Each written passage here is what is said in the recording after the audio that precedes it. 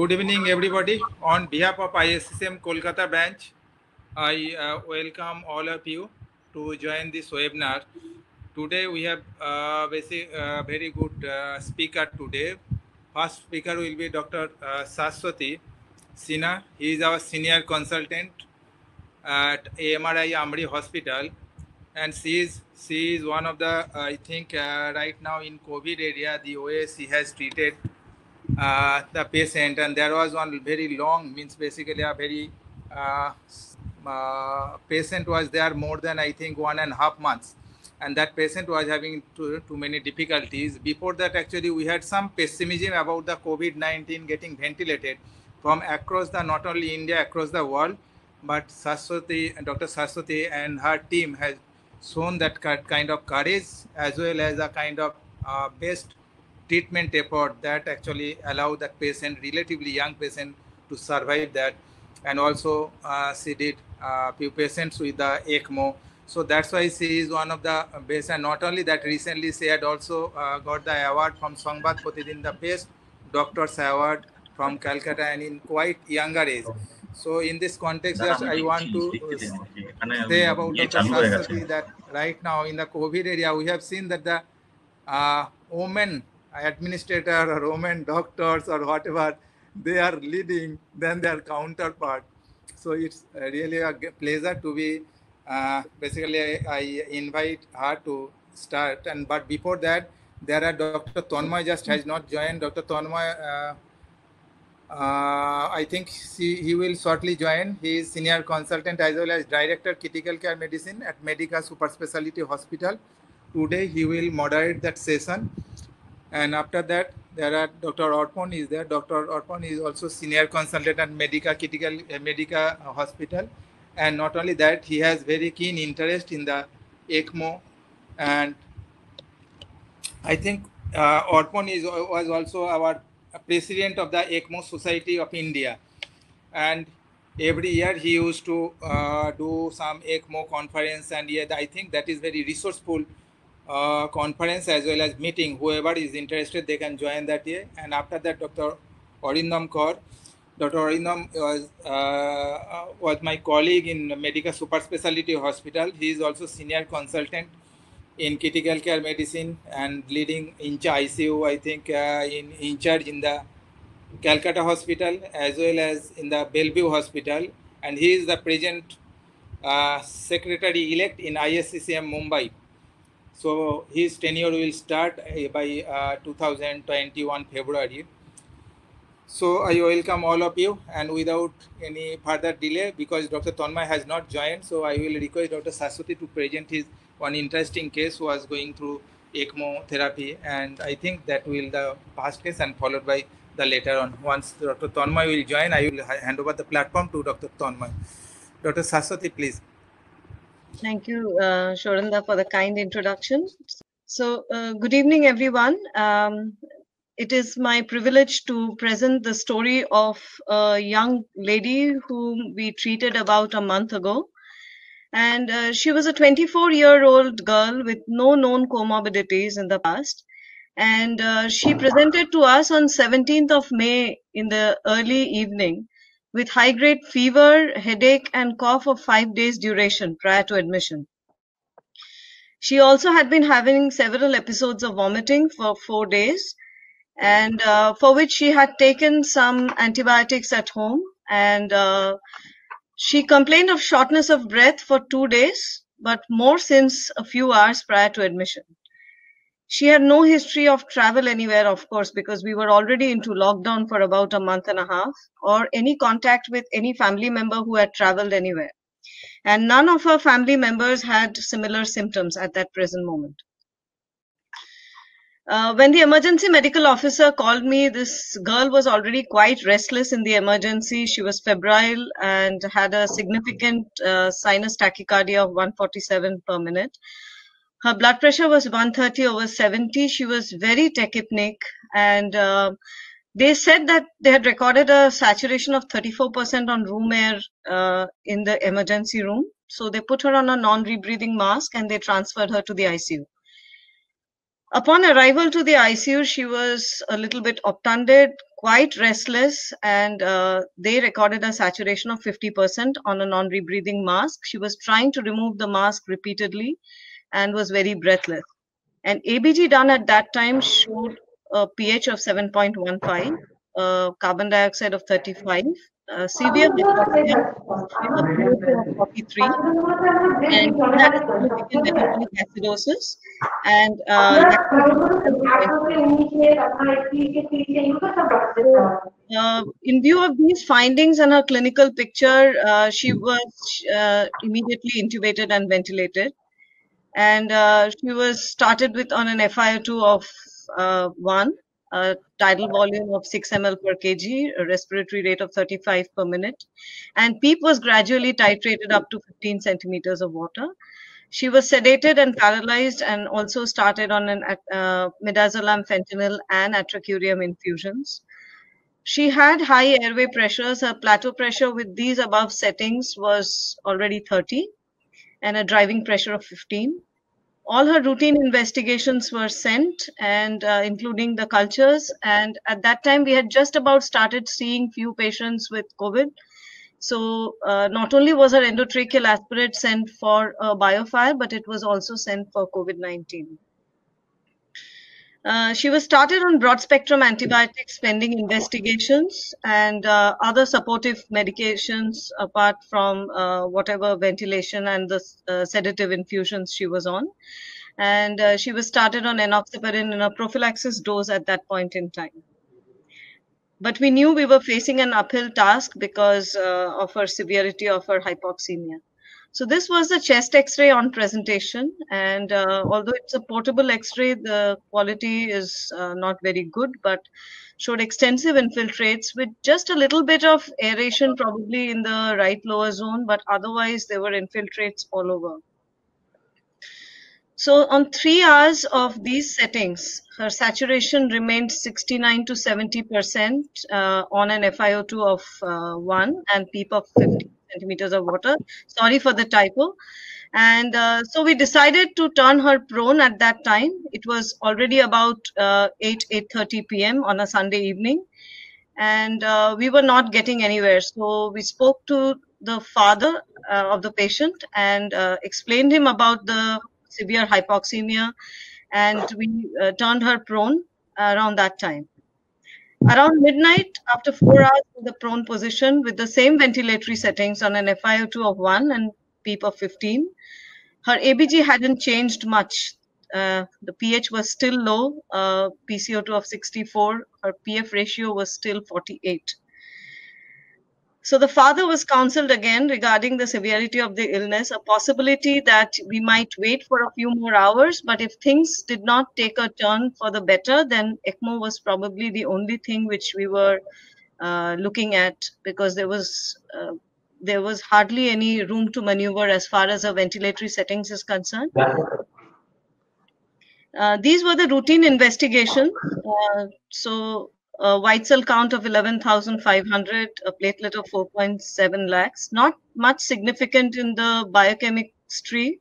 So a normal urea creatinine, marginally elevated AST. Her D-dimer was 2.69 and her ferritin was 1060. An echo done before we turned her prone showed a good biventricular systolic function and an ejection fraction of 65%. By next morning, we got the lower respiratory biofire, which showed a methicillin sensitive Staph aureus. So her antibiotics were de-escalated and her SARS-CoV-2 tested positive. So even after 16 hours in prone position, the saturation had barely come up from 70% to about 82 to 84%. And the PF ratio was almost unchanged, just about 52. So we were almost nearing 20 to 24 hours post admission. And she met the criteria basically with optimizing the ventilatory support, a neuromuscular blockade, titration of PEEP, and her Murray score, which we calculate depending upon the severity of hypoxemia, the level of PEEP, the lung compliance, and the number of quadrants infiltrated on the chest X-ray. So she had a Murray score of 3.8.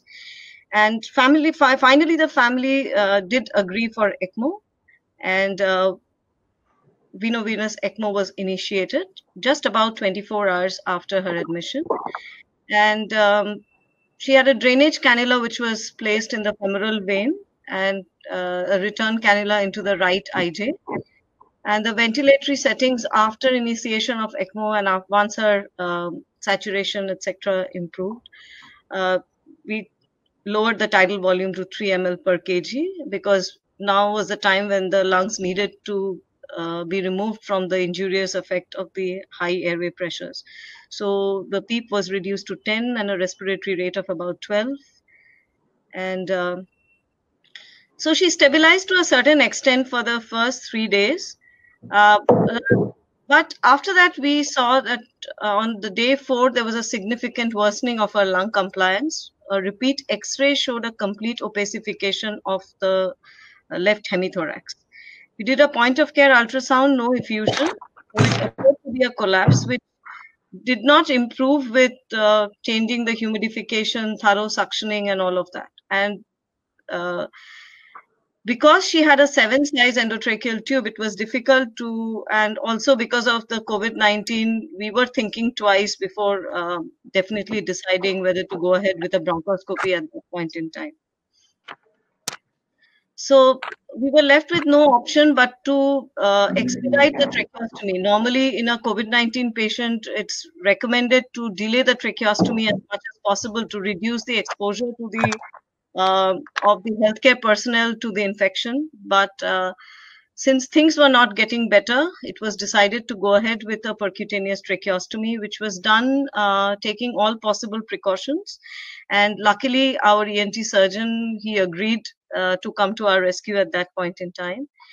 And even despite the tracheostomy and tracheal toileting, the lung continued to remain white on the left side. So on day 9, fiber optic bronchoscopy was done, and it showed a hyperemic mucosa of the left lower lobe with thick mucus plugs which were suctioned out. Following which, over the next 24 hours, there was a significant improvement in the patient's lung compliance. And we repeated an X-ray, which definitely shows an improved aeration. So the left side seems to have opened up quite well. And her oxygenation also significantly improved, as well as the lung mechanics. She had a new fever for which all the cultures were sent. The bronchial lavage culture was negative. The blood culture grew pneumonas, which was treated appropriately with antibiotics. All her invasive lines were changed. And since day 10 onwards, she showed a significant improvement in the gas exchange. So gradually, we were able to increase the tidal volume. Her neuromuscular blockade was stopped.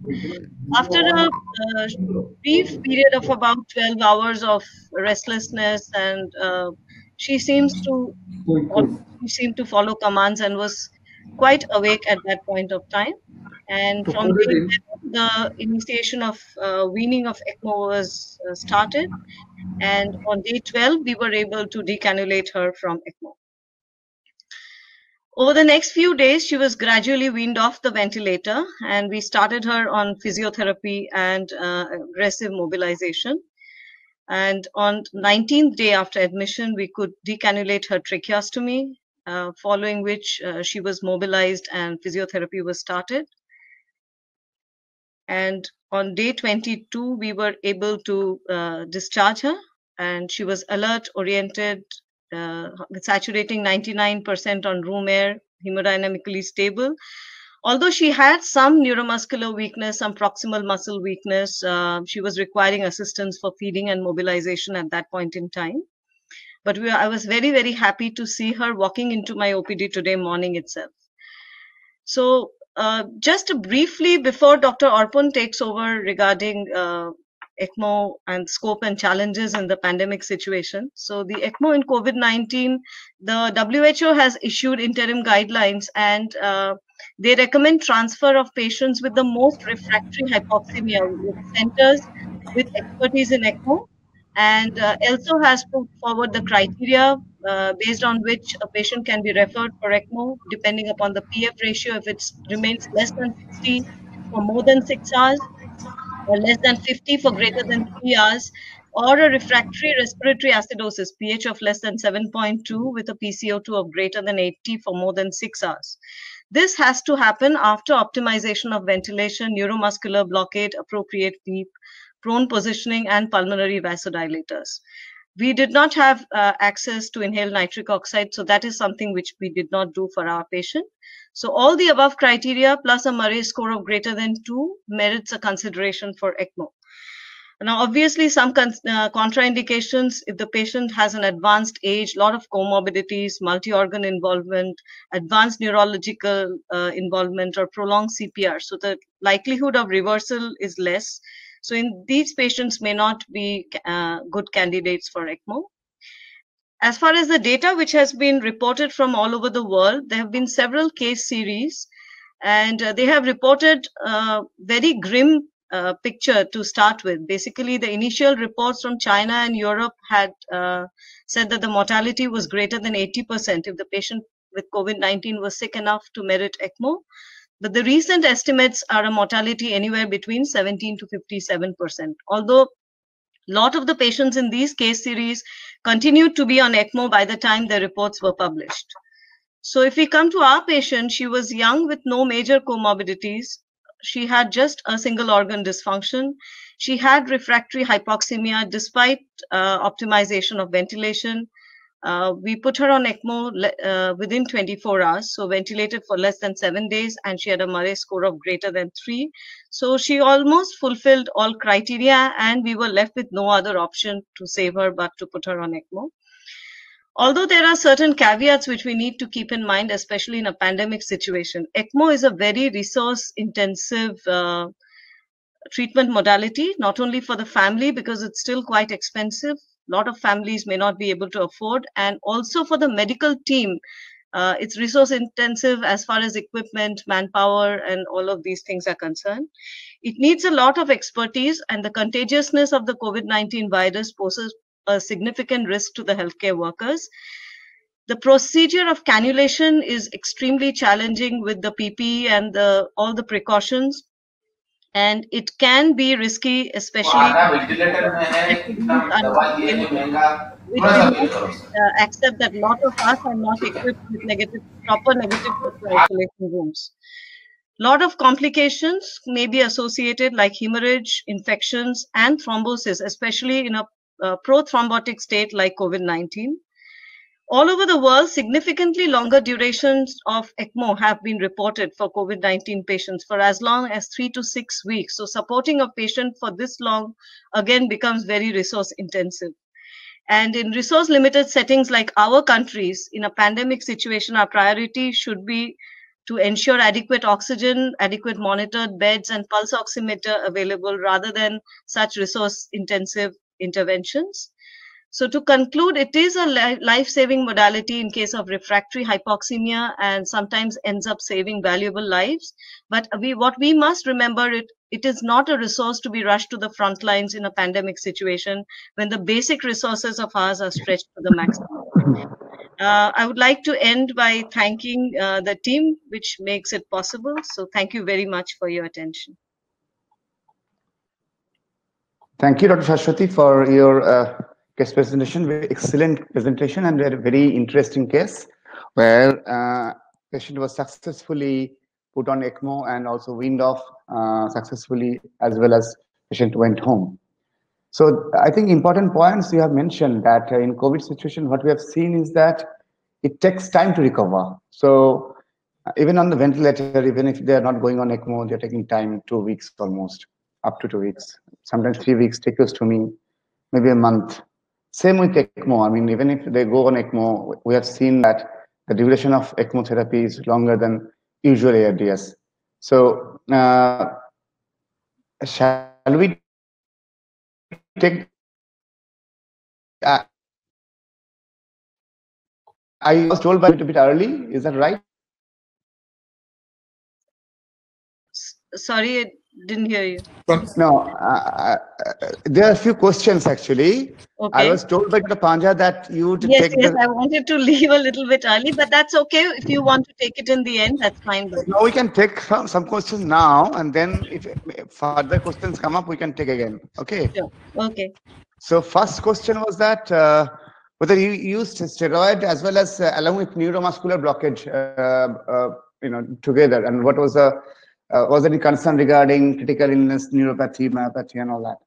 We didn't use steroid, and just to put things into perspective, at that time the recovery trial was not yet out, and we were not using steroids routinely at that point in time for our COVID ARDS patients. So she was our second patient, basically the one with bad ARDS. So we did not use steroids. We did use neuromuscular blockade, and that itself had left quite a bit of neuropathy, but luckily over the next we were not, I mean, her weaning from the ventilator was not very prolonged after decannulation from ECMO, so just about 7 days or so. Okay, and what was the duration of using neuromuscular blockade? 10 days. 10 days, okay. Yeah, I mean, that is what we have seen in our experience as well, that the duration is longer than normal ARDS. Yes, we tried to, but we couldn't do it earlier. And then again, congratulations, a lot of good feedback coming up, that excellent presentation, good presentation and all that. The next question is that what antiviral, whether she received any tocilizumab or antiviral or any other drug for corona? COVID. No, we didn't. So she didn't receive any tocilizumab, no cytosol, no antivirals. No, nothing. Okay. So that means that, I mean, she got better with just she just got better with organ support. Is that right? Right. At appropriate and time. Basic ICU care and time, I think. Okay, that's interesting. And obviously, we don't know whether the other drugs we are using now, they work or not. Obviously, tocilizumab we have used quite a lot. Remdesivir we have started using as well. Cytosol also we have used. So yes, I mean, I think more questions will come up as we go on. So we will take that.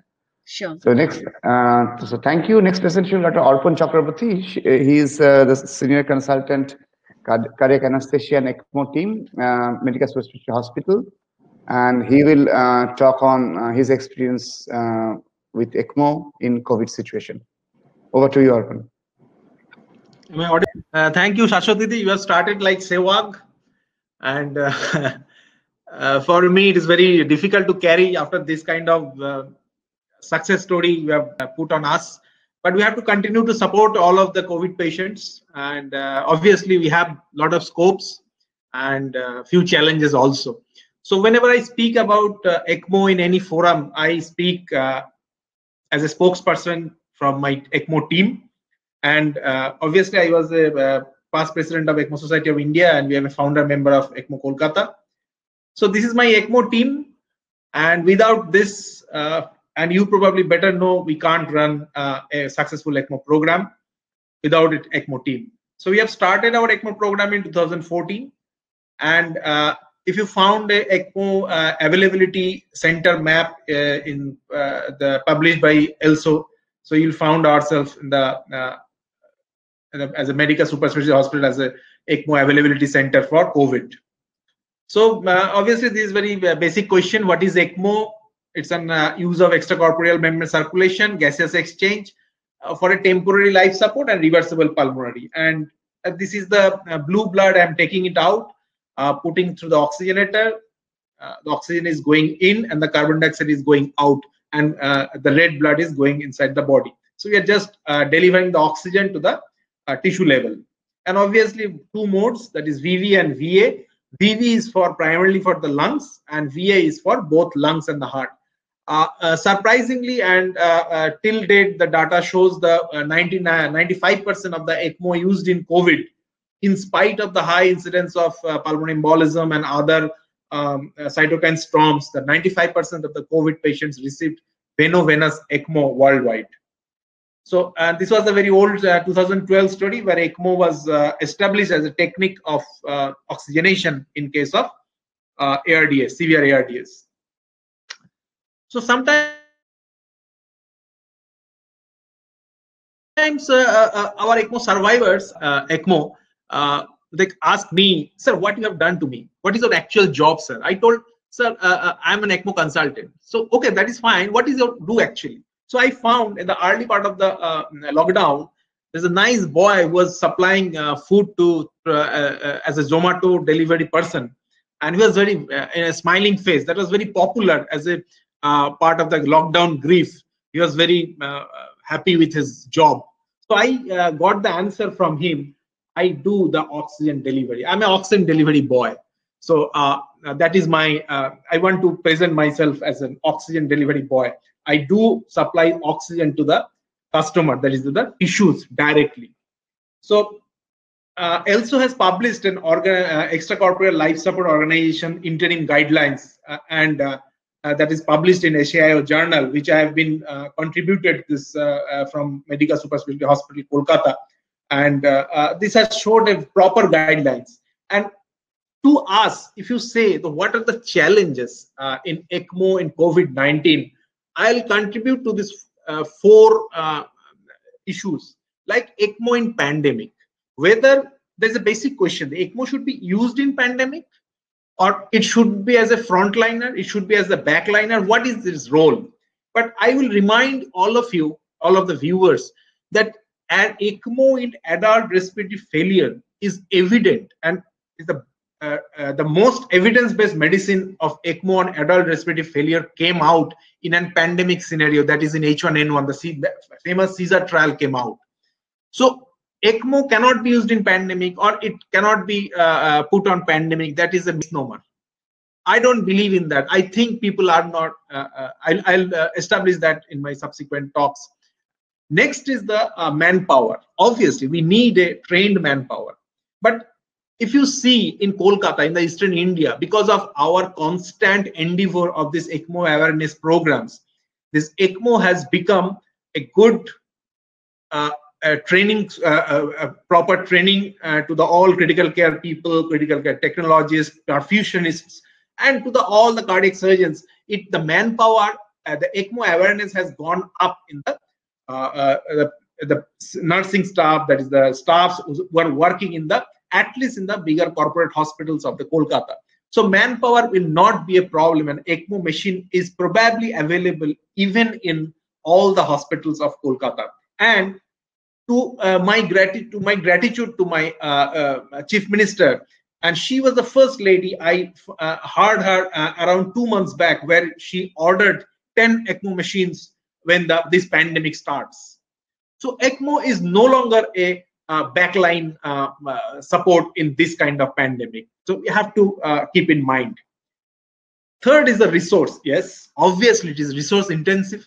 But if you see proning a patient of a 120 kilo, and one patient was there in 175 kg, proning of a 175 kg patient is also a resourceful job.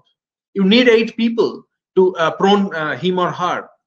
So ECMO for a regular center who is doing an ECMO for a program for last 3 to 5 years, that resource intensive thing might not be very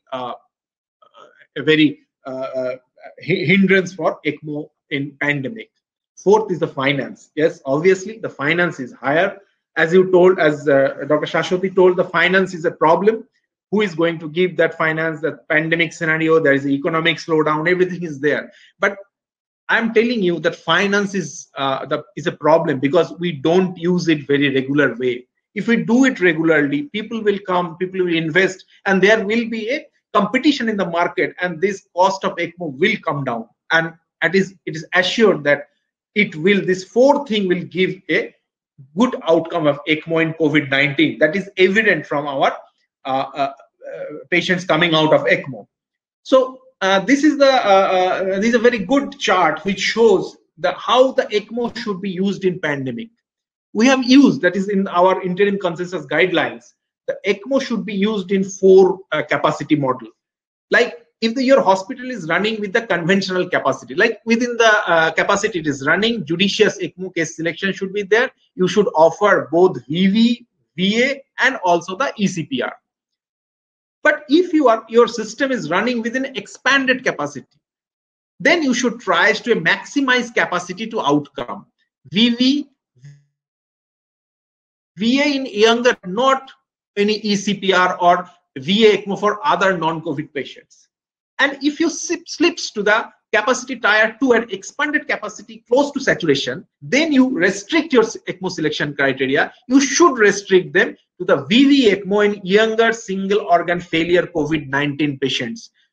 Currently, all the hospitals probably is in between this capacity tier 1 and between the capacity tier 2. So you can always support any younger ECMO patients and also the healthcare workers. I should mention it repeatedly that all the healthcare workers should be treated till they get the best treatment. So within this capacity tier 1 and capacity tier 2, this kind of ECMO therapy should be provided in younger and single organ COVID-19 patients. And lastly, the way the crisis capacity is there, then you can tell capacity is overwhelmed, the patients are overwhelmed in our emergency, they are in the roads. So then you go for a triage for ICU admissions. Don't give ECMO to that patient in the crisis capacity 1. But here we have we did a mistake that nowhere we have written that retrieval in any of the group. I think retrieval can be done in the conventional capacity and capacity tier 1. This is the very clumsy side, I know, but this is for the staff safety. Staff safety should be kept in mind when you put the patients on ECMO. Obviously, all the body fluid handling and all these things should be done with proper PPE. We should all know. ECMO center should have protocols and guidelines for handling medical wastes. Everybody should wear PPE, routine exhaust gas, negative pressure isolation room. We should know, and we should read it as a proper staff safety guidelines for everybody's use. This is another thing I want to show before the initial part of our ECMO things in the COVID-19. We're using a filter at the exhaust of our ECMO oxygenator. But soon this paper came out where they told the SARS-CoV-2 does not spread through ECMO or dialysis membrane. So we are not using any exhaust, filter at the exhaust of the ECMO oxygenator. So this is the very good chart where ECMO should be provided with proper facility, system, personnel, equipment, and with proper ethics. That should ensure the patient safety, quality, and staff safety. That will maximize the benefit. And this slide actually shows how you maximize the benefit of a patient on ECMO on COVID-19. So before going to our challenges, we should know how the ECMO, which was practiced for last 6 years, how it is different in COVID. All the reports, all the points are important, because what Dr. Sinha told, that all resource and technique like proning, your HFNO, all the mechanical, pre-mechanical ventilation procedure should be followed before putting on ECMO.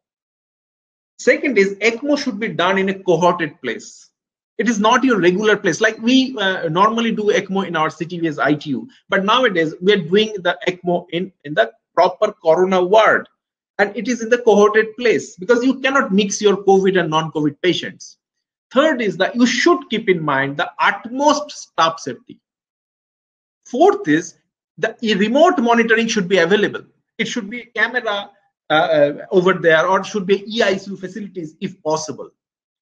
Fifth is the careful aerosol generating procedure. What Dr. Sinha told, the bronchoscopy, what she could have done on the 3rd day, she actually postponed it to 10th day. So that might be contributed for the long stay, but it should be careful enough, because I'm appreciating her thing, because this can put the endangered your healthcare officials. That's the handling of membranes. All the membranes, like all the oxygenators, all the dialysis membranes should be handled properly, because if there is any crack, there is a spillage, you should consider it as a proper spillage criteria. Last one is the decannulation is as important as cannulations, because we decannulate.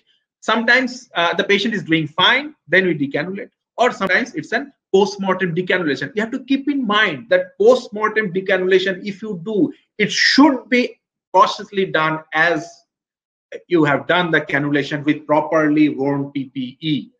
And obviously the ethics and pandemic, you should plan for your futility. But reminding you all people that already last, I think yesterday, in North America, they have done a bilateral lung transplant on a patient of 100 days of ECMO run. So futility is as your facilities are available.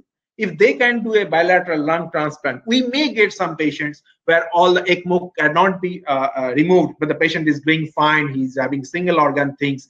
Maybe the future will tell us we can go for a lung transplant things. And last one that I have to tell you, and we know all of our practicing, that no relatives are around when you are counseling the ECMO patient. That is very much typical in COVID scenario, because either they are in quarantine and all these things. We are taking all the gadgets like email, like WhatsApp, we are taking all the consents through that. We have to keep all the records with our proper future safety and usage. So these are the things, ECMO, how it is different in COVID. And obviously we have some data that Dr. Sinha was telling. This is the last 4th July data in Euro also. They have published the 1312 ECMO cases in 167 centers. Still 141 is running and 701 has weaned off. So almost a 55% weaning they have showed, as and this data is much better than what was there in the China, where they have shown that more than 80% of the patients would not be weaned off initially. So this was the yesterday's first page of Times of India, and they have shown 43% of our COVID-19 deaths in India in 30 to 59 years of age band. So this shows we have not used enough ECMO, because we have to give the adequate chance to this younger age group. They are between 30 to 59. Even I fall between them. So I think the ECMO should come up. It should not be the frontliner, but it should not be the last resort of usage. So this was from my ECMO Society thing. We have done till 16 cases in India, 14 VV, 2 VA, and 2 retrievals by the ground transport. And in the Medica, we did 7 cases till now, and obviously 6 out of that VV and 1 in VA, and we have transported 1 patient by ground transport. So this is my small thing. When the 7 patients were ventilation to ECMO was 32 hours. Mean PF ratio is 0.6.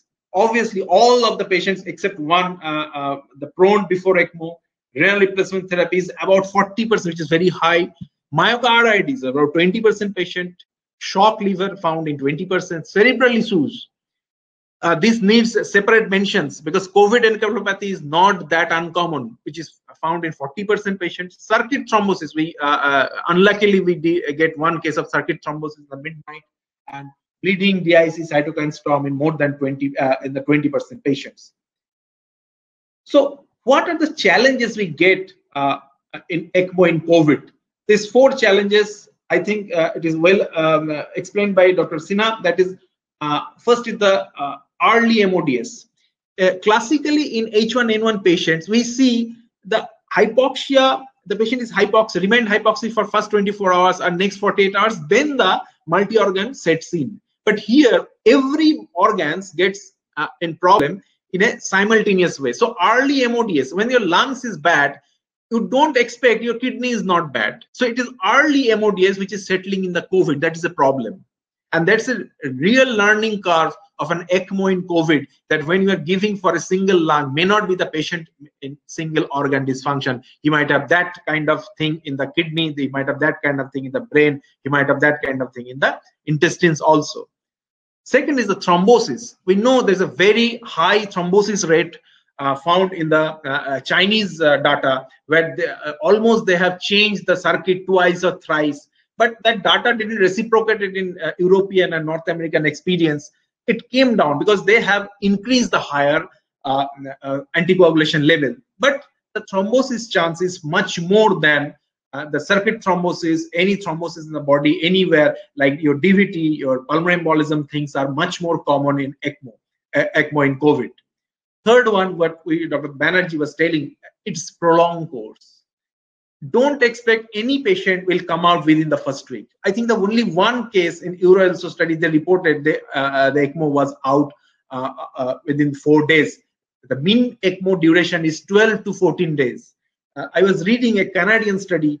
They have the mean ECMO duration is 14 to 16 days. So if your mean ECMO duration is 14 to 16 days, 2 to 3 weeks, your stay in the hospital goes to 4 to 5 weeks at minimum.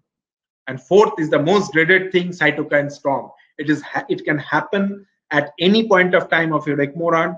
And classically, from your Mumbai experiences, our colleagues, Dr. Pranay, have told us that he found two cases of cytokine storm on the day of 9 or 8th or 9th day on an otherwise stable VV ECMO, and they lost the patient. So these four problems constitutes the main problem in the ECMO in the COVID. So I'm just sharing my challenges what we face regarding this. First one, the challenge is the retrieval by ground transport. This is a challenge because you have to be prepared for your staff safety pattern that I am very much worried about, because you cannot put all of your staff in the endangering COVID. So you have to take utmost precautions. And you're going for a retrieval, and you have cannulated the patient in the other hospitals with proper PPE, and then you shift the patient even with the PPE in a sun which is very hot and humid weather, and also the patient got retrieved from the other hospitals. The challenge number two, what we face a case of myocarditis, early myocarditis, it existed with pneumonia. So this kind of echo you will found in otherwise a normal patient. When you are putting on ECMO, you'll find the patient is hypotensive, and this kind of LV dysfunction. The LV looks like it's a 25 to 30% ejection fraction. So, and you have a high tropi and the NT-proBNP level. So this myocarditis should be kept in mind, and this can lead to your conversion from VV to veno-arterial for the cardiac support also. And challenge number three, even on day 1, I was telling that even on day 9 on ECMO, this kind of X-ray with high IL-6 more than 5,000, your D dimer is 10,000, and your patient is having, because fever is not there, your patient is having tachycardia and all these things, and you are this kind of flow, you are using cytosorb. So this is cytokine storm is very much unique in the COVID scenarios on ECMO. The challenge number 4, there are some patients who are not improving with recurrent proning. So what you do to them, you keep on proning them until something settles down, you keep tracheostomy and take out. Or sometimes it happens after 2nd, 3rd proning got improved. But after 4th and 5th proning, the improvement was not sustained, and there is a decrease in your PF ratio. So what we do, we check, we put a patient on ECMO after the 5th proning where everything was not improving, and it was a otherwise stable patient where put on ECMO, he was doing fine, but we lost him due to a massive intracranial hemorrhage. So this can happen to you even because there is a sudden changes of CO2 in the brain, and which and everybody knows that paper came out that this CO2 changes in the brain on ECMO can lead to the intracerebral hemorrhage scenarios. So this is another challenge we faced. The last challenge I can show you, the patients are mostly the huge patients, the huge BMI patients, and all kind of failures. They have a severe pneumonia, as acute renal failure, yet COVID encephalopathy. So you put them on ECMO, huge patients, and you see that I'm decannulating the patient with proper PP even after the patient is negative, and we are taking out the proper decannulation. So you have to keep in mind the decannulation is as important as your cannulations. And with this kind of COVID encephalopathy, patient is moving, but he's not looking at you and all this. We have to wait for 15 days till his cerebral function came okay, fine. And obviously, this is the end of the study. The ECMO, there is an ECMO card study is going on. We have to put some data on them. They are requesting us. If anybody is interested, we can go for a critical care consortium. And this is the one. And always don't forget to take pictures when they go out. And because always you work hard, and the party should be harder than that. Thank you.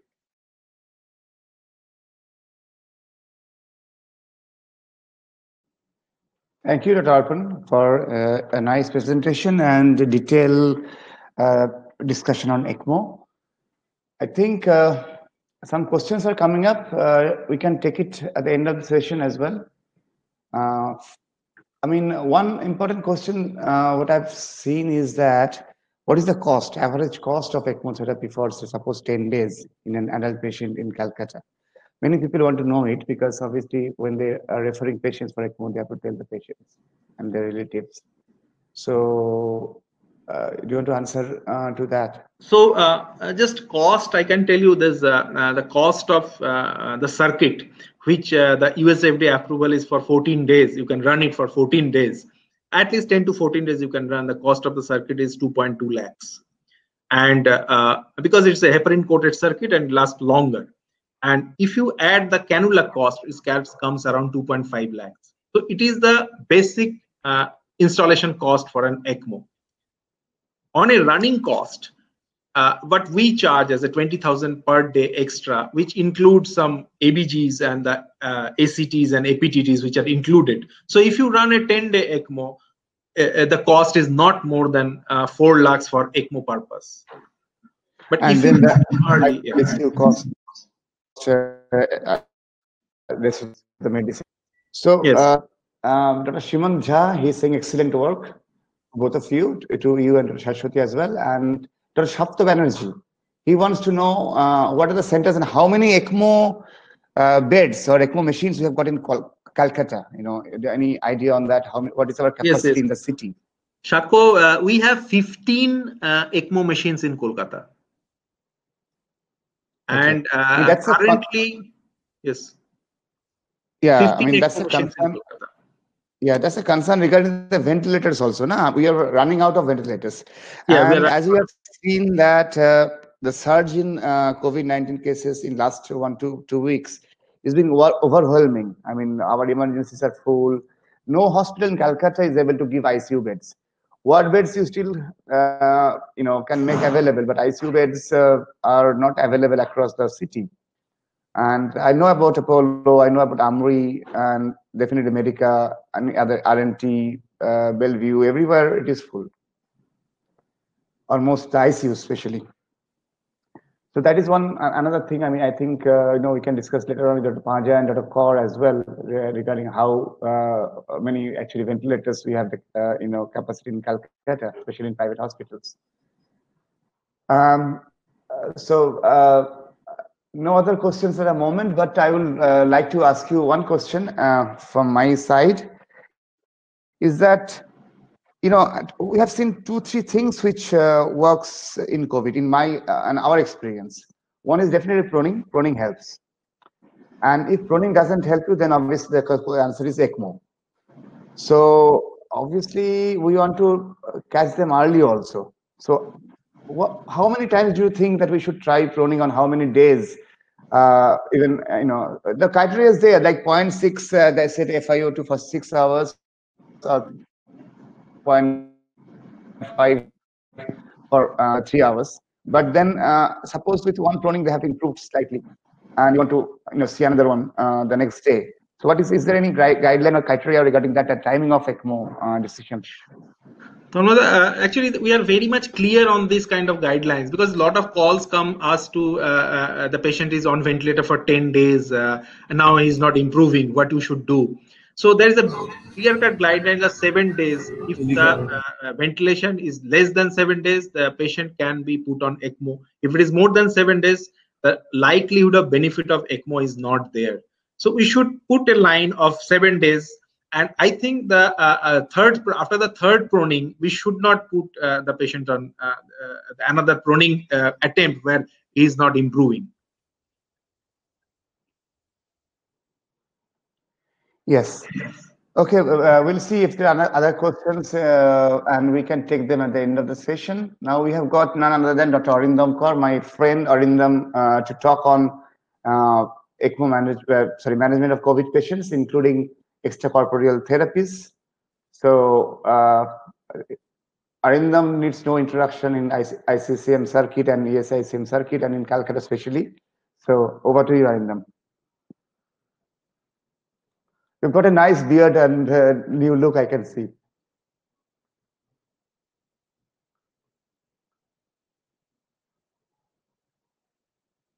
Hello?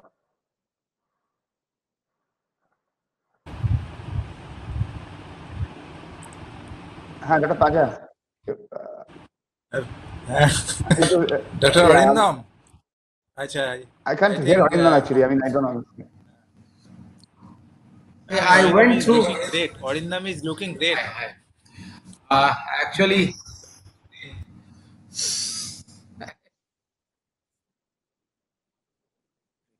signal কি হলো? I think it's, yeah, The we can hear signal you is now, Arindam. it's actually না এই দেখ না কি দেখাচ্ছে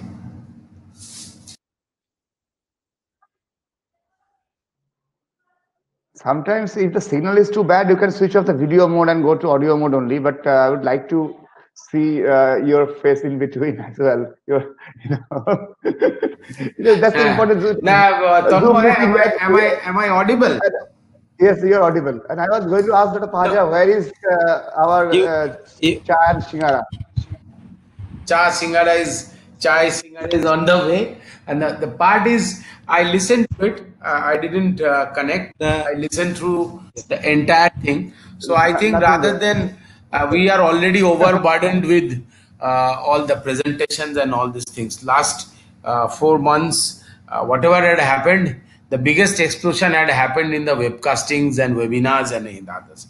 So I think this is a very good initiative by ISCCM, Dr. Paja per se, to have a regular discussion about ourselves so that we can help each other and all other things. So if Tanmoy allows me, rather than putting some stale presentations or something of that sort, so I thought that I will bring up some certain relevant discussion points which we all are facing, and we can help each other in terms of obviously extracorporeal support as well as in terms of the COVID management right now. May I have the permission of both ISCCM secretary and the moderator of the session? Sure. I think please you have carry got on. your own style of discussion and presentation, so please go ahead. Okay. So the first thing I want to put a open forum discussion, open forum comment. I think Orpon is also online, right? And there, Orpon, are you online? Yeah, fine. Tell me. Okay. So the idea is, if all the viewers and listeners, everyone are there, the idea is that now there is a Mamata Banerjee started it. There are 10 ECMO machines, and she can afford ECMO, but not the doctor's proper remuneration. That's a separate story, right? Where West Bengal government can offer ECMO, but those ECMOs are still not in a situation to be used. And it was more of an announcement, but after that the lockdown happened, and I think Arpon will also agree with me, they had not been delivered because the cargo and all others are almost stuck. So it was more of an announcement than of a official implementation. Right at this moment we have I think Arpon, you are having 3 machines, right? Yes. Amri is having 1. Bellevue has just ordered 1, which would be another 1, 5, and maybe Apollo and RNT will have 1 each. Am I correct? No, Paja? RNT is 2. RNT has got 2 machines. 2, and Apollo has 1, if I'm not wrong. Apollo Yes, 1. yes. Apollo has one. Apollo 1. So approximately 7 to 8 machines to some extent for almost 1 crore population. So that is a very big part of our discussion, that whether this would be eventually for the VVIPs or for the someone who can afford ECMO, that part, right? So this is, and this should not be like the Jayalalitha case where she was put on ECMO after she had everything lost, almost 50 minutes or 1 hour of cardiac arrest, something like that. So that point has to be taken. We should choose proper patients, and Arpon did a excellent deliberation as well. Very clarified things were given that it should be early, and this is a gut feeling, right, Arpon, that when it has to be started, no one can give you an A, and it should not be treated as a last resort, but maybe a proper clinician, a very experienced clinician, will identify that this person is eventually would require an ECMO. But here is a catch in in COVID situation. And what is happening is that this COVID is not behaving like a proper ARDS. Who are coming with an absolutely bad lung in a normal non-COVID situation, that person wouldn't have any chance to survive or improve without a proper, without a prolonged support, be it a gentle ventilation or be it a prolonged ECMO support. But these people I have seen are improving within days after receiving a timely tocilizumab, steroid and Clexane therapy. Right? Do you agree with me, Dr. Paja Tanmoy? You must have seen so many patients and you have Yeah. seen some wonderful recovery. Yes, some patients are improving very quickly as well. But those who are going on ventilator and going on ECMO, they are taking longer to recover. But many patients we have seen looks like going on ventilator today, tomorrow, and then with tocilizumab and with other therapies, they have improved quickly. So we have seen So those kind of quick improvements as well. I agree. my question was to both you, Arpan and Dr. Paja itself, is that if I see a very bad lung, very almost 90% with the highest amount of score in the CT scan and others, and I'm mentally prepared, myself and the patient relatives, for ECMO itself, and luckily the patient gets improved within first 12 to 24 hours. So what I have also been gathering information from everyone. So if your patient actually starts improving within very quick few hours of giving the tocilizumab and combination of steroid, right? I think that is a very good indication that the patient is definitely on the way. And in fact, if you see the people who are, I have had a detailed discussion with people from Ahmedabad, Mumbai, Delhi, who are right and left using this tocilizumab. They are saying that the patients are immediately reporting back that I'm feeling good. It's a very good subjective feedback that I'm feeling good and I'm doing well. So that part is also important indicator that the patient might improve out of it. So, and the other part, what I'm finding out, I think Orpon and Dipanjan came here twice in our institution and found out there are a lot of patients who are eventually improving. We are successful in not putting them on ventilator. A new concept of venti-BiPAP has emerged. We are managing them on BiPAP delivered by a ventilator itself, where you can give FiO2 of 100%. That part is also a new concept and it is working very well. But somehow they are stuck in between, right? And they are requiring a prolonged period of rehabilitation. Sometimes we are frustrated with that. HFNC is going on and going on. Even with that HFNC moisturizing, they are starting having nasal crusting and bleeding. And for weeks, they are on HFNC support and you cannot come down with the oxygen. So whether there is any indication of a short-term extracorporeal support for this sort of patient. Orpon, what do you think? See, my take is a bit different. See, you are continuing this HFNO support when the patient is not having any second organ problem. As the second organ is getting in a trouble, like what Tanmoy sometimes refers, he was doing on very good on like 45 PO2 with 80%, but he's showing some acidosis and his urine output is going down. I think that is the point where we should intervene. He needs ventilation or he needs ECMO. But if he is running without any second organ being affected, I think you are actually quite right to continue them on HFNC for maybe 2 weeks to get them out. I'm in favor of HFNC with a single lung involvement, but not with your creatinine is rising, he's obtunded, or his liver is not doing okay, or he's having some myocarditis features. One day, I am telling you one thing. The patient, I have seen one patient who was put on self-proning and he was doing well. Suddenly, he had an arrhythmia. So we did an echo and we found there is a ongoing myocarditis is started. So on some myocarditis has happened. So we have to we put them on ventilator and we treated them. So the second organ the second organ involvement should not be spared as a therapy for HFN, this prolonged HFNO. You can continue it. The patient is wide awake. He's bit of happy hypoxic. He's not breathless on HFNO, but his saturation is between 85 to 90, or it is 80, but accepting anything. This is fine. You can prolong it for 3 weeks. I don't have my mind, because the second organ should not be affected with this kind of low oxygenation.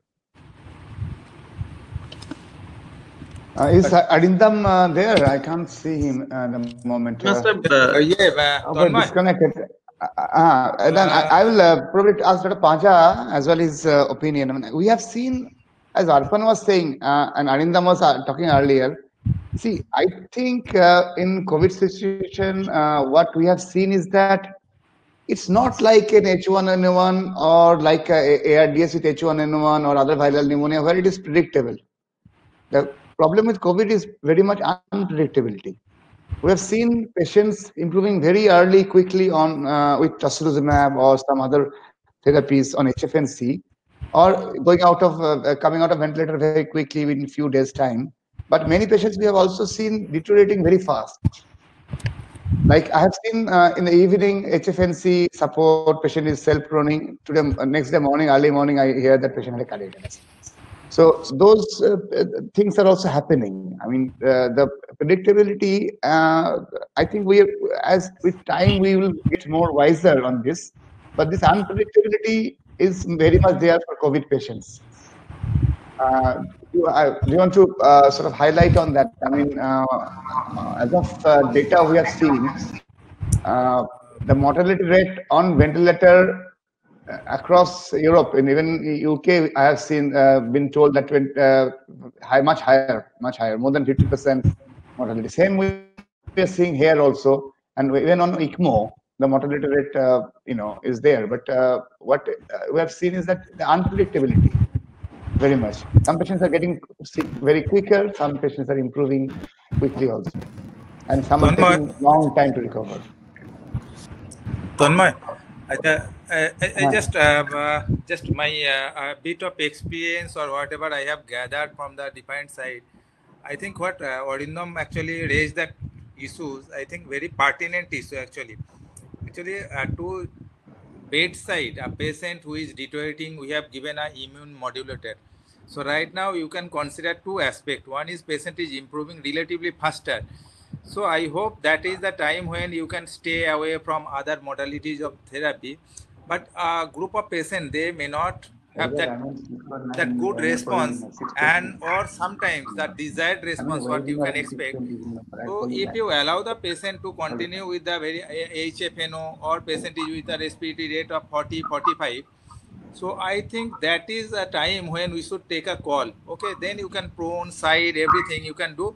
But even with that patient is not improving, in that group, I am in favor of if necessary, don't allow it, put the patient on ventilator, and side by side, if with the ventilator also, as Dr. Arpan was discussing, pro towards ECMO. What are the advantages actually? What I am telling, if there is no desired response, rather than prolonging the HFNO, allowing the patient to breathe at 35, 40, 50 rate, so that can induce further organ damage as well as your lung damage in the form of spontaneous lung injury.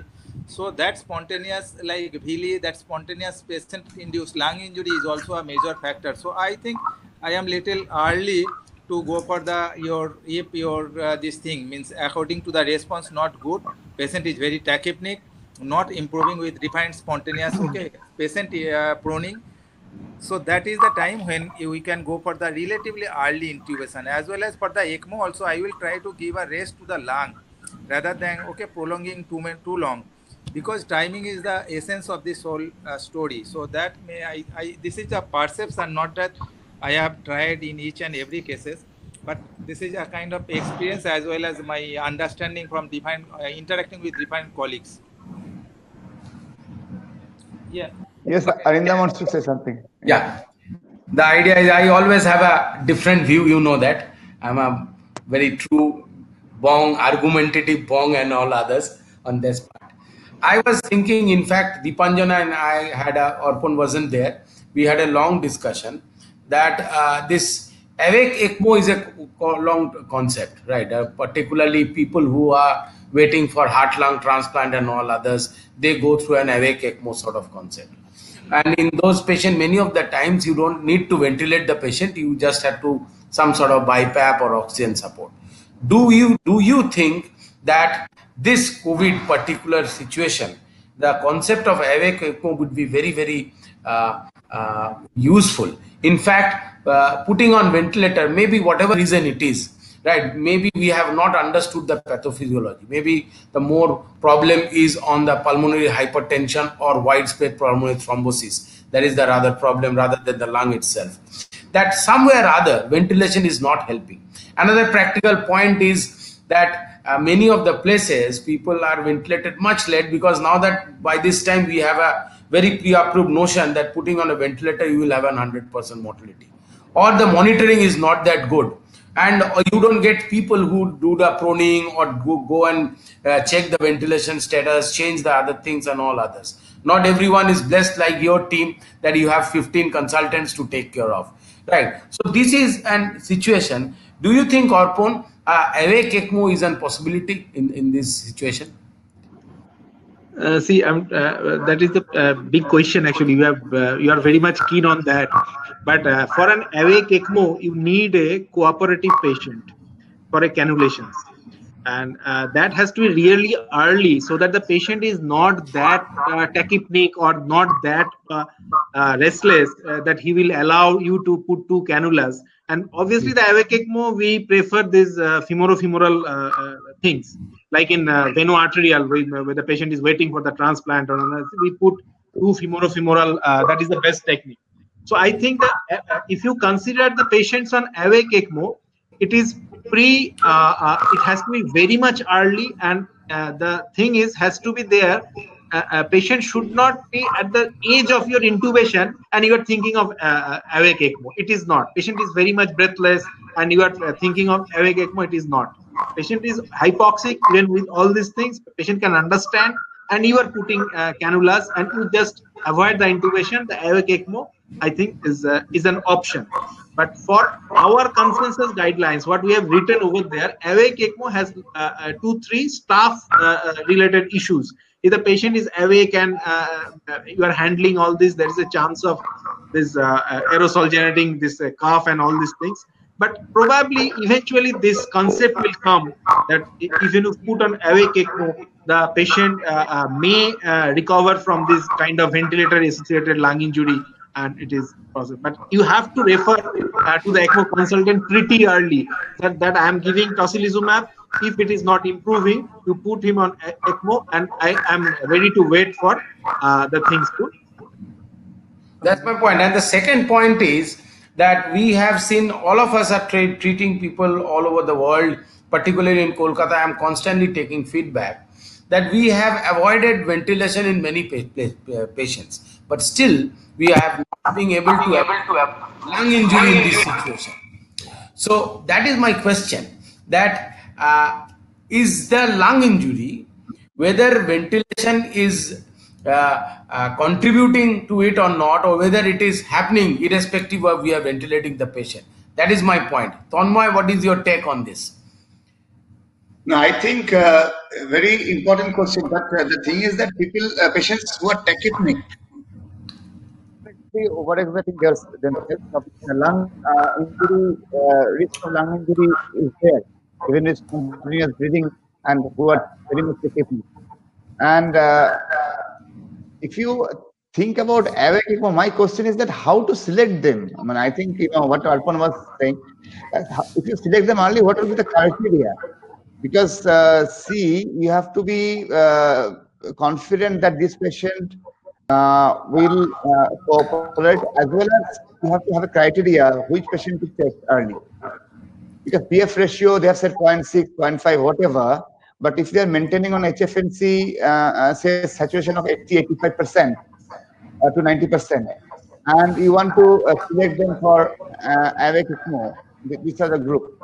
How to go about it? How to select it? That is a big question. So obviously, lung injury happens more on patients who are on ventilator, especially spontaneously breathing. but we don't allow that for a COVID patient who's going on ventilator to use NMDA. In my experience, I have seen that patients going on ventilator, they are needing longer duration of neuromuscular blockage than normal patients.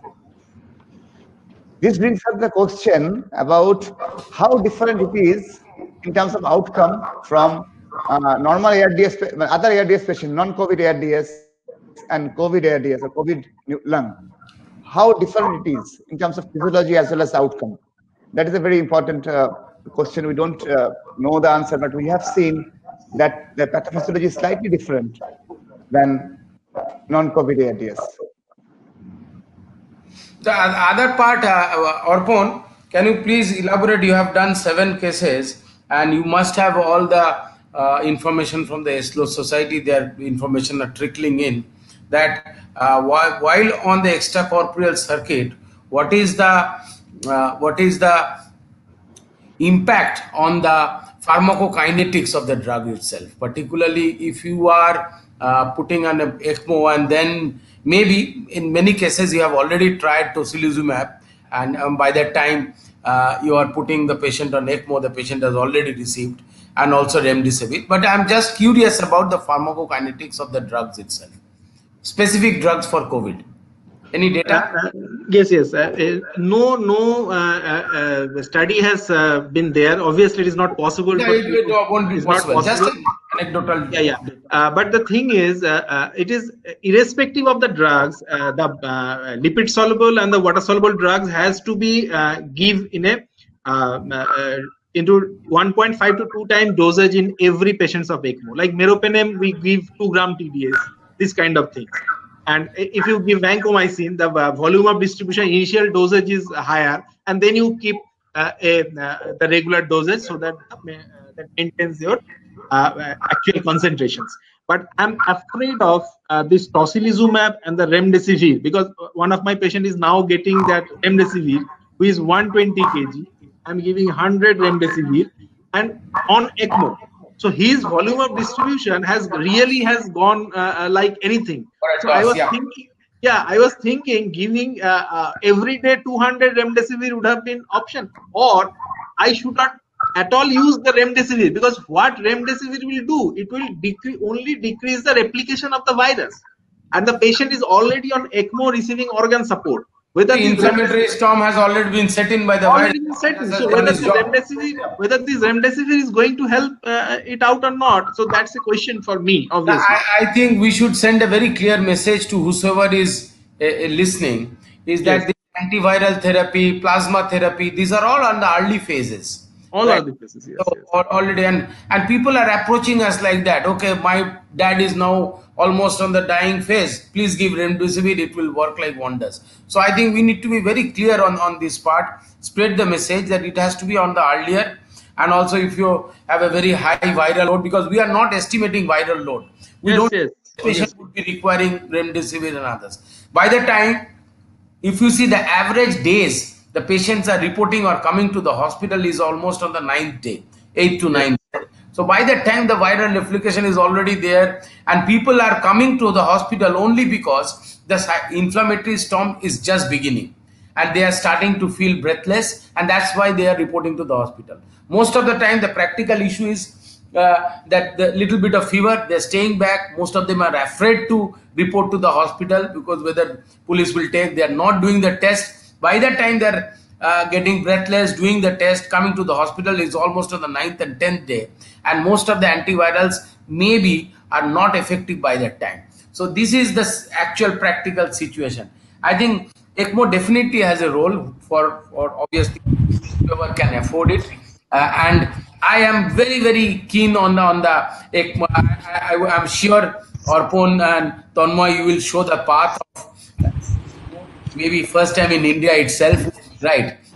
And to some extent, and I think it would be very helpful. I think this idea won't be bad to go ahead with. And also regarding one last thing from my end is that using BiPAP through a ventilator, I think, do you agree that is doing a wonderful job? Any one of you? I think, see, doing bypass through ventilator, yes, that is doing a better job than normal bypass machines because these patients are needing high oxygen. You can than dial in the other perfect patients. FIU too. Yeah. Yes, yes. Number two is that it is safer for the healthcare workers also, for the doctors and nurses, because you're putting two filters. So that is safer. The aerosol, whatever is generating, you are trying to minimize it.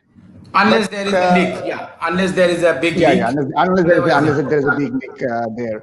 So that is also safer. So that is probably, I think, is important. Initially, I would say that we are a bit hesitant to use BiPAP, CPAP. We have been more in favor of HFNC and NRBM mask and normal oxygen, but more and more we are moving to this venti BiPAP or venti PAP, whatever, non-invasive with a ventilator. But Arindam, you and Dr. Panja are there, and other people are there, juniors also hearing, other colleagues. I've got 2 or 3 questions which are important. I am facing the problem. We have spoken about the ventilation management, ECMO, and all that, but the drugs, medicines, obviously, as we know, there is not many sort of randomized trials regarding the drugs in COVID.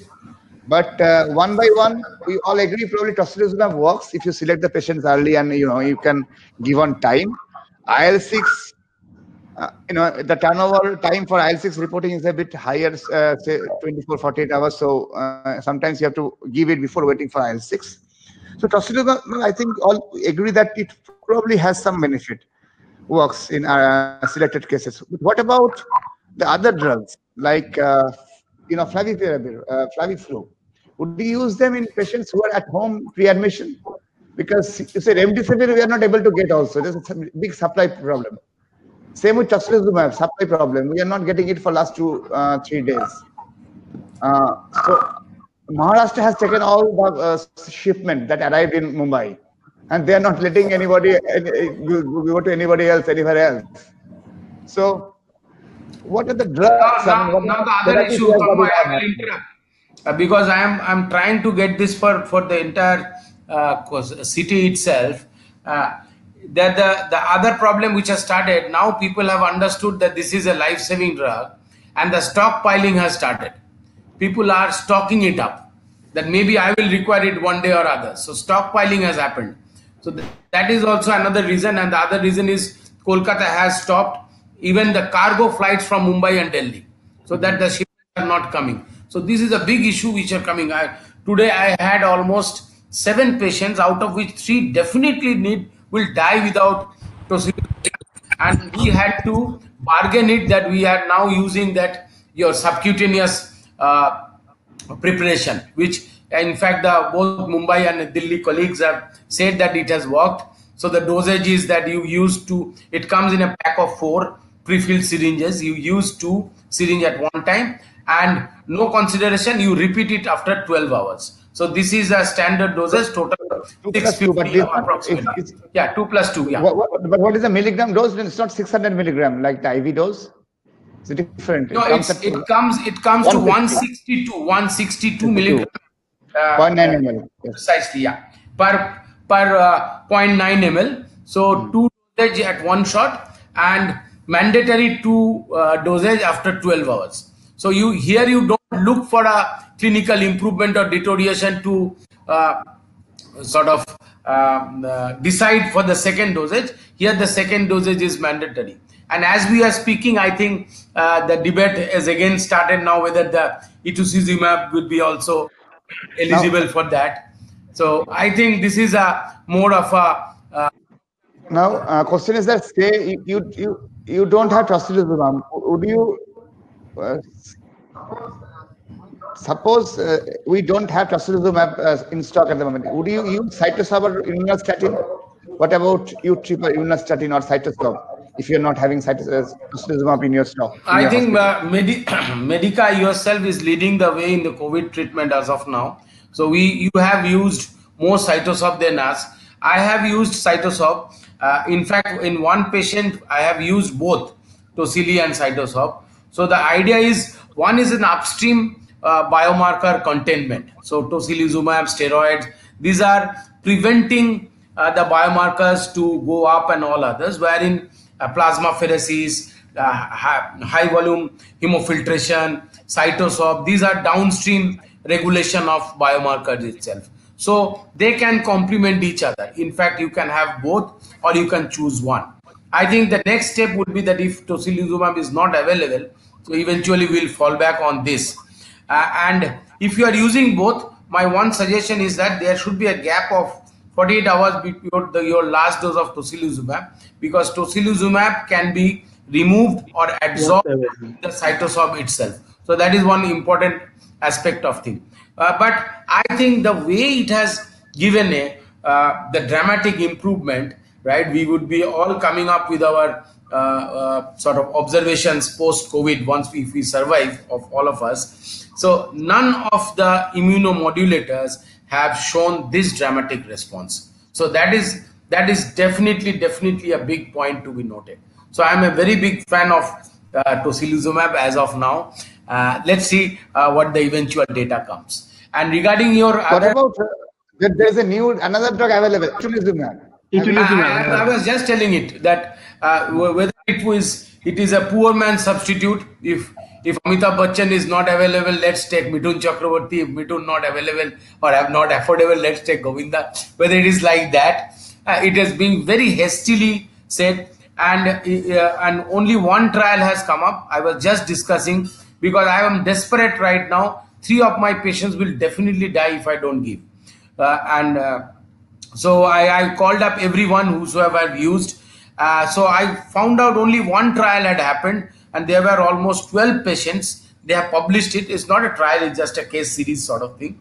They had more or less acceptable outcome out of it. But what they had found is that almost 9 out of 12 patients had secondary infection. So whether that is a point of concern here, we need to hear. So I have resisted myself to use it. I'm looking for more information, and if so, I will share with it to you. Because this is someone must provide us some more useful information before jumping on it. It could be a desperate attempt if tocilizumab is not available in coming 48 hours, right? Because all the stocks are almost exhausted in Kolkata itself. So it could be a desperate attempt, but I'm not sure about it. Last 2 questions to Dr. Panja and you. First of all, would you use unistatin, UTRIP, if you don't have anything else? Truly speaking, regarding unistatin, I don't have knowledge, means your experience in using that.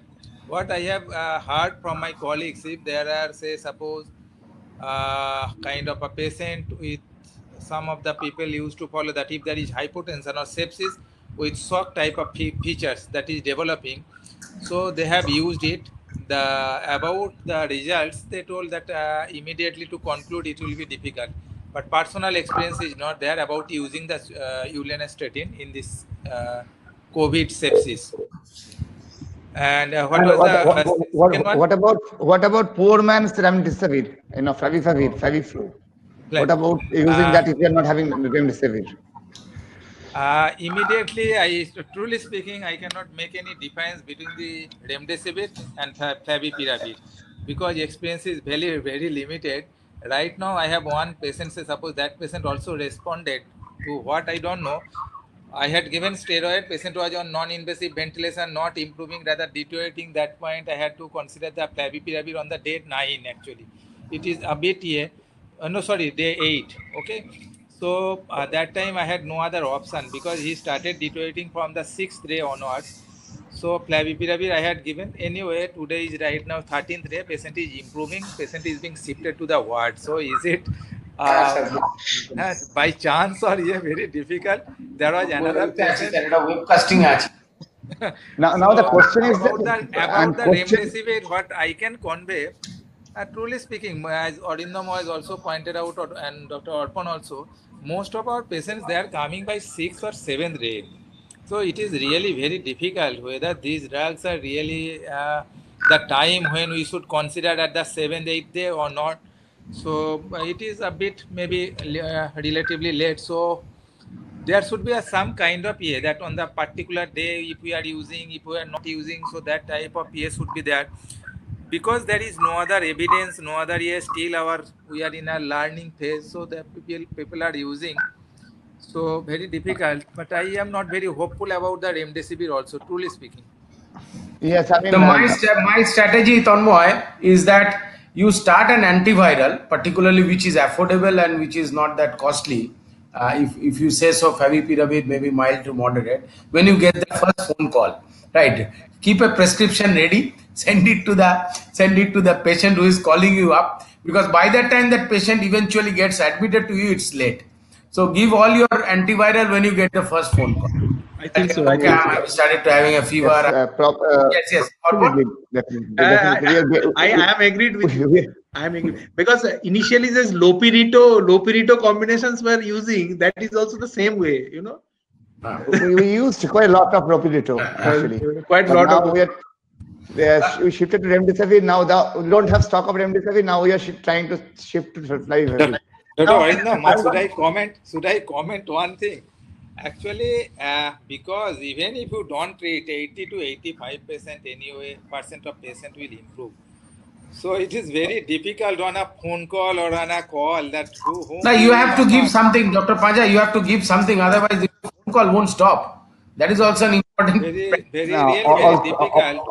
Also, the thing is that even a hospitalized patient, you have to give something, because the patient he has called up one of the great internists, and if you say don't take anything, right? Wherein the GP is giving you the favipiravir, right? How do you justify that? We are giving vitamin C and Ginkgovit and SCQS.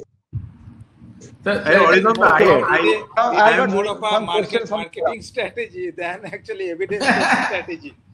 Now, and on a serious note, this is the desperate time. So a lot of people with a business agenda and others, they are coming up with huge amount of pay.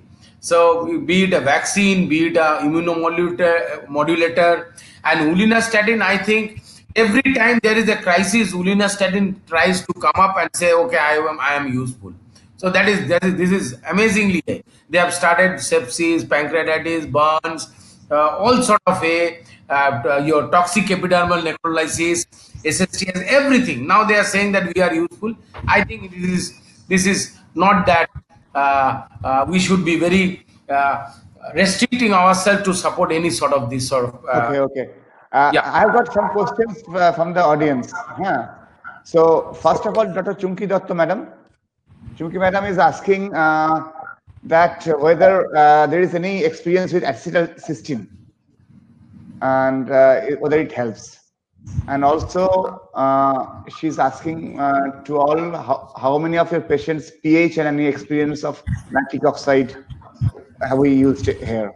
I have not used in Medica. I don't know. I mean, if you have any idea, has anybody used? Nitric oxide, I think I was just trying to put this point, because I am routinely measuring the pulmonary artery systolic pressure. And Medica had been kind enough to lend their nitric oxide.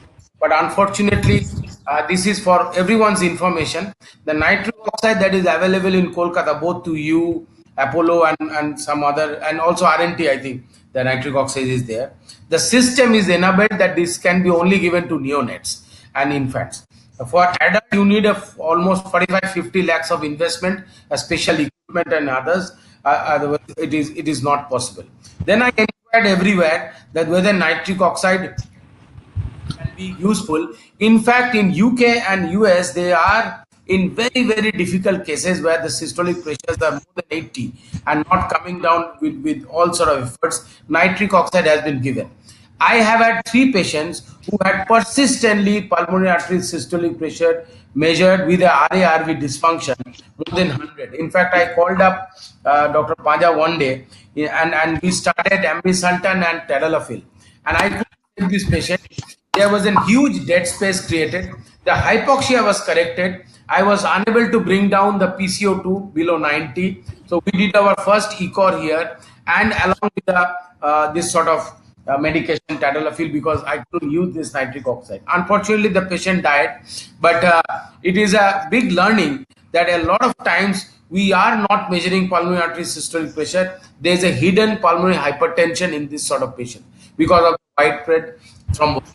Regarding N-acetylcysteine, I am using routinely as an oral or IV format because there are certain trials, very small trials though, they are showing, and theoretically it is also plausible explanation has been given that how it is working. And in fact, if you are brave enough to produce aerosol in your unit, if you are protecting your healthcare worker, a combination of xylocard, N-acetylcysteine, mistapron, and to some extent beta agonist had been useful in certain age because that mobilizes and improves the alveolar clearance. So that is also a thought for food for thought that you can imply. Okay, now the other question from the forum, I'll put to Dr. Panja.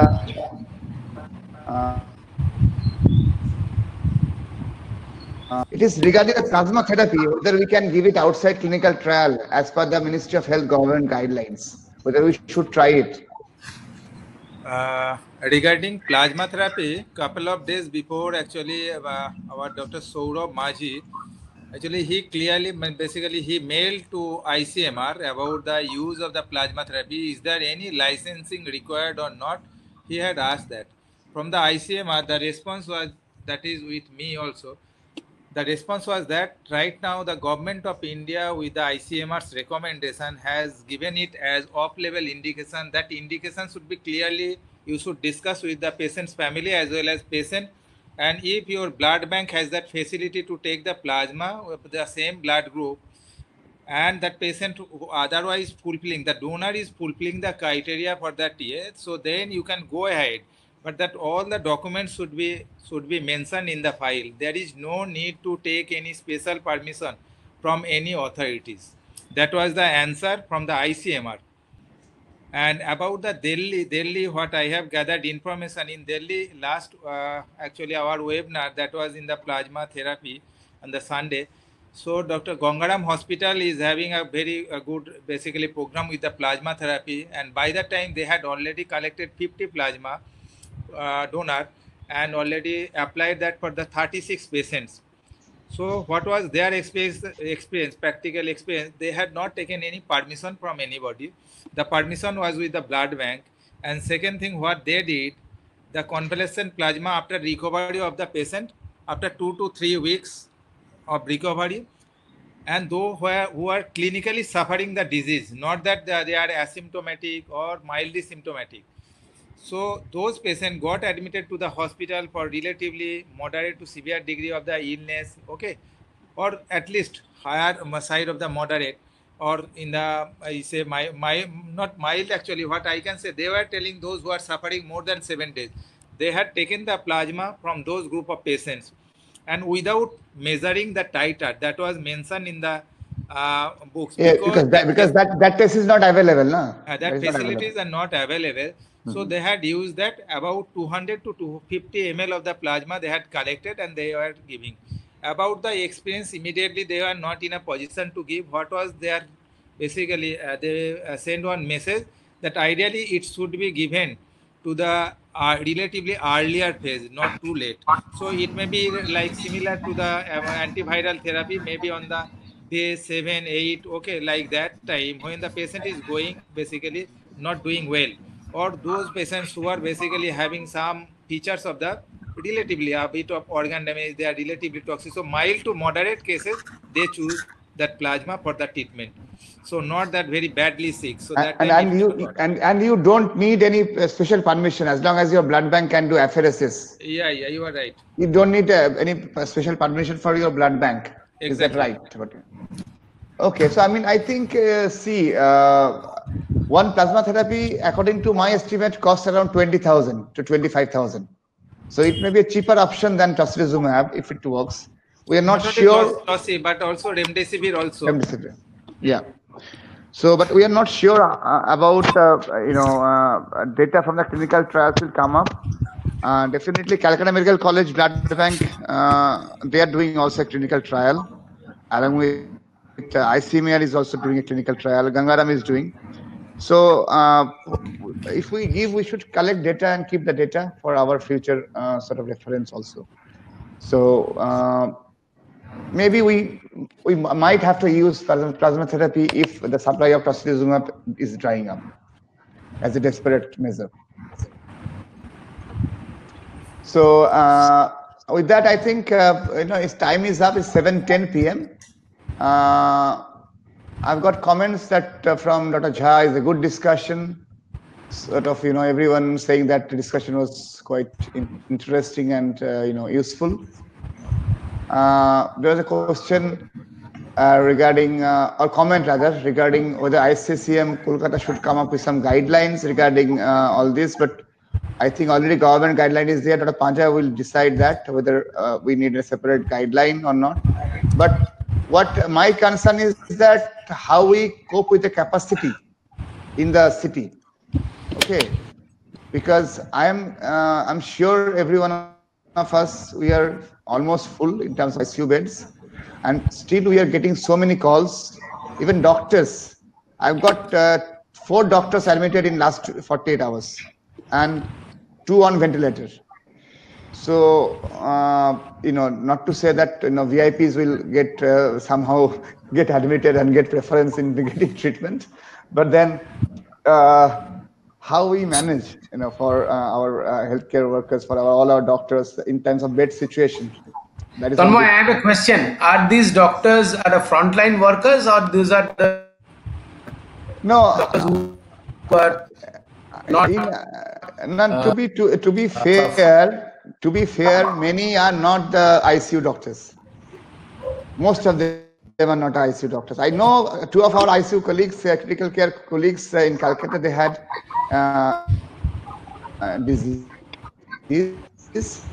Just the reference we are getting that been affected, anyone they are actually anyone who have severe disease, because my extrapolation, right, or maybe a thoughtful sort of very positive sort of expectation is that a chronic low grade or sort of asymptomatic infection has rendered us immune. So once our IgG testing starts, I think people who are working constantly in ICUs, they are already being either infected or being immune due to a chronic low-grade exposure. So what is your thought? What is the forum think about it? I cannot disclose that information, but I think in UK, they tested a lot of doctors and healthcare workers and nurses, and most of them IgG were negative. And that is the same experience for us. So IgG is negative. But Yes, still, yes. if you see, my observation is that the people who are actually going to the patient and in a contact and constantly working, majority of them are not being infected. That's Yes. I think you are right. We are not seeing that many patients, people affected who are working in ICU with PPEs. Orinam, You are more at risk of getting it in the Mukundapur market or in your Behala market than in the hospital. Orindam, just smallly, I think it is sometimes that there is more infection maybe in the other group, maybe because of the reason that in the ITU actually we have a right now mindset. Okay, always mindset is that treat each and every patient as well as every on the basically interacting with you on your opposite side, consider them as potential COVID, because continuously in our we are working with the COVID as well as when we are interacting with other people also, we are always a bit conscious whether we are with PP or without PP, but we know what to do, what not to do. But I think because there are so many doctors in the last couple of days I have seen, they are actually doing their OPD practice and they got infected. So I don't know what will be the extrapolation. My extrapolation or my thought is that maybe that was the time when the doctors have not taken their due precaution. Okay, so what kind of precaution that needs your always mindset, that you are doing this and you are taking this type of care, means sequence of care you should take. So that may be the reason. And definitely just today I got one here from Thyro Care. Suppose they are doing the antibody titer with just 600 rupees. So maybe once it is in approved, so that may be tested by the all the all. I think Metropolis is also doing for 800 rupees. Okay. So That maybe can be, every month we should get it done as per Odindam, you know. But maybe asymptomatic carriers, asymptomatic infections will not give that much titer of IgG. That is also a possibility, Arindam. okay. Okay. So I think it's. Hello, Dr. Panja, you want to put your concluding remarks, please? So thank you all the audiences as well as our all learned speaker, Dr. Saraswati left, Dr. Orpon, Dr. Arindam Kaur, as well as our moderator, Dr. Tanmay Banerjee, to spare this time as well as interacting, because Dr. Orpon, Arindam, Tanmay, Saraswati, they are working with really, I think they are almost in Calcutta. I think they are the best here because they are treating a huge number of COVID patients, and their experience as well as interaction is very important. So we'll continue to definitely learn from each other. And at the outset, I must thank to the HCP Forum for providing this platform, but in particular, Jayati, who is working hard and to basically arrange this program, to send the information in time, as well as to collect the speaker with this COVID, and to leaving aside that PP is really difficult. So Jayati has made this possible. So with this, and I think hopefully at least in the COVID area, we have covered in the last year different aspect of the COVID. So if there is new updates in, I think in another 3 to 4 weeks, we may start with our new upset, or what was the last 1 month, how we are going, and what are the new advances that can be discussed. And by that time, we will more and more we will learn from our experience, like Orpon, Arindam, Tanmay, and Saraswati, about the using the ECMO, and what is their experience about using different modes of the ventilation. So with this, I will thanks all of you. And if there is any suggestion here, you can also suggest us through, because Jayati will send one feedback form also. Please fill up that feedback form, as well as if you have any specific areas, comments, so that you can forward it. And hopefully, coming month we will continue to do our regular clinical, that is the clinical, that monthly CME. So I think there will be a defined discussion. So we want to come away or stay away from COVID also, because not the COVID will stay forever. There are other diseases to discuss, so that we will discuss from the next year also. With this, I will thank you all for being here. Please. So I would like to thank Dr. Paja, and this is a team effort from HCP Forum that we are undergoing this. So need your sincere efforts, feedbacks from your end. So please share your feedbacks over mail, and you will also be getting a certificate from ISCCM Kolkata as a token of participation in this wonderful webinar. So thank you everyone. Thank you speakers. We are signing off. Thank you. Thank you.